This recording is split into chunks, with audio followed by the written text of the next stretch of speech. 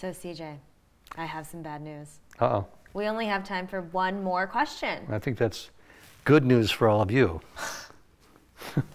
Well, I mean, we could talk here for hours and hours about more of your stories. Probably could. Have you ever thought about making a movie or writing a book?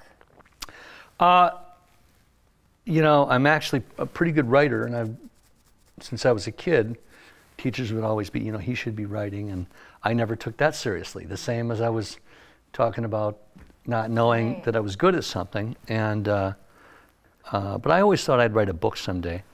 But I was at an event, and I do this thing for the Muhammad Ali Awards every year, and I fly out to Louisville, and there's all these dignitaries there, and a couple years ago, I'm sitting at a dinner afterwards, and Michael Bolton was the artist that year. Well, I've made a couple records with Michael, and he knows a lot of my stories. Okay. So, but sitting there is the governor of Kentucky, John Y. Brown, who's a friend now, a great guy. There's the mayor of Louisville. There's the head of the Ali Foundation, all these dignitaries sitting there. And Bolton's going, tell them the story about how you got the name CJ. Tell them. And I'm telling these stories, and these people are really glued into these stories. And this guy sitting next to me keeps hitting me on the arm. He goes, these stories are unbelievable. He goes, did that really happen to you? I'm like, yeah. What do you think, I'm making this shit up? He goes, oh man, these are amazing. So at the end of the night, he goes, you know, man, someone's got to make a movie about your life. I'm like, yeah, I'm not, it's not a movie thing. I said, I'll probably write a book. And he goes, no, these stories should be in a movie. Okay. And I said, it'll be a book. And he goes, no, it's a movie. Oh. And I go, well, what makes you the expert? And he goes, I'm Len Amato, president of HBO. It's a movie. Okay. And on the flight back, I was thinking about it, and I thought, when you've got the president of HBO telling you that you should be writing this stuff down, you should do it. And so I started doing it. This was 3 or 4 years ago, and I started really getting serious about this. And I developed an idea for a dramedy, you know, a sitcom drama. And again, didn't quite take that seriously. And I realized I've got all these connections. You meet everyone when you live here.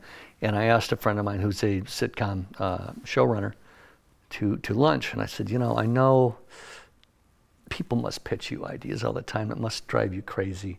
And I'm sorry to ask you to lunch to pitch you. And she goes, how many times do people send you stuff to listen to with music? Yeah. And I said, you know, 5 times a week. She goes, do you ever get back to them? I said, I try and get back to everyone. She goes, what's your idea? Stop apologizing. And so I told her my idea, and she went, oh, that is really good. And so she hooked me up with some people, and I ended up meeting a person that's now my executive producer, and I've got a formal team together. That we're about a month away from putting this package together, and that's incredible. And the first person we're going to go to is Len Amato at HBO, and say, you told me to do this. So, but the whole onus of this show that I want to do, because now it is a show, is I want to leave these stories behind, because the era I lived will never happen again. Yeah, it's never going to be like that again, unfortunately. Yeah, and I want to leave these stories behind before I leave this earth. That's the top of the, you know, pyramid for me on that. I can't wait to see it. Me neither. You better hire a good costumer to get some really good pants for all these episodes. It's true. It's true. It's all about the pants. Of the utmost importance. Yes. Well, these aren't bad. If you could choose an actor to play you, I'm sure a lot of these stories revolve around your stories. That's the weird part, because I don't want to write something about me. But, well, I don't want to give too much away about this. But I realized I had to write that into it. I had to write that into the story, and I have no idea. You don't have a God, I have no idea. But you know, the one thing is interesting about writing this stuff, which I'm writing a lot of episodes of this thing just as an exercise, because I know the second if somebody signs this, they're going to put me with their writers that are going to rewrite everything. But I'm still writing it because I want to know what this is. And I watch this kid and I write these stories. I'm like, oh my God. And then he did, and I'm writing, what am I doing? I don't do that. I do this. What the fuck am I doing here? Well, okay. So I'm like, this kid's got balls, man. Look at this kid. Oh, then he went in and told him that. And then I sit back and I go, oh shit, that was me. It was you. That was me when I was like 18 years old. And I just wanted it so badly. It was like breathing air. It was like air I had to breathe, was to be in this business and make music. And I'm so grateful to have seen what I've seen. And I'm as excited now as I was when I was 18 at making music and art and creating. And boy, what a gift, you know? Yeah. You can get up every day and go, I can't wait to go to work. Yeah, that's success. That's success. Thank you, CJ. for Thank sharing you. some of your stories. I don't get a hug? I'll give you a hug.